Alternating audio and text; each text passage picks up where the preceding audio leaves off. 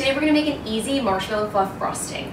It only has 3 ingredients and it comes together in a flash, and then you're ready to frost any cupcakes or cakes or s'mores situations that you have. This is your frosting. Now, marshmallow frosting is actually super easy. It's really just 3 ingredients. In the bowl for a stand mixer, you're going to want to add your sugar and your egg whites.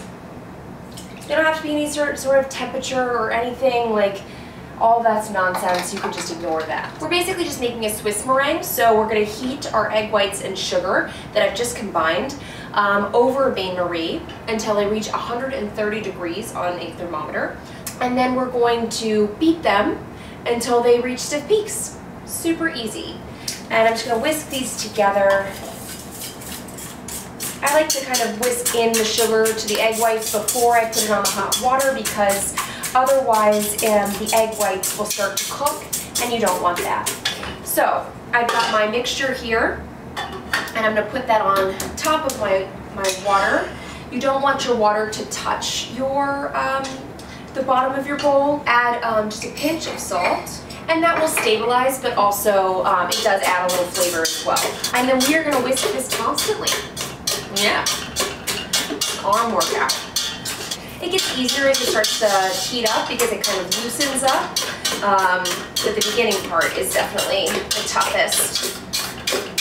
I don't want to miss when it hits 130. I usually take it off around 125 because it will continue cooking. So you can see it's starting to get a little bit more fluffy. It's looking a little lighter, so it's around 94 degrees. And so I'm just going to keep going. So the way you check this without a thermometer is you're going to kind of touch it and make sure that there's no granules and that it is hot. It feels hot to the touch. This is definitely done. You can see that it's nice and light and fluffy, and that there's no visible sugar.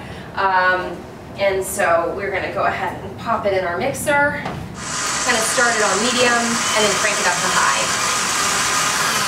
Every now and again, you're going to want to check it. You don't want to overbeat it. You can definitely over whisk it. So just go in there with your whisk and kind of pull it out and see if it holds a stiff peak.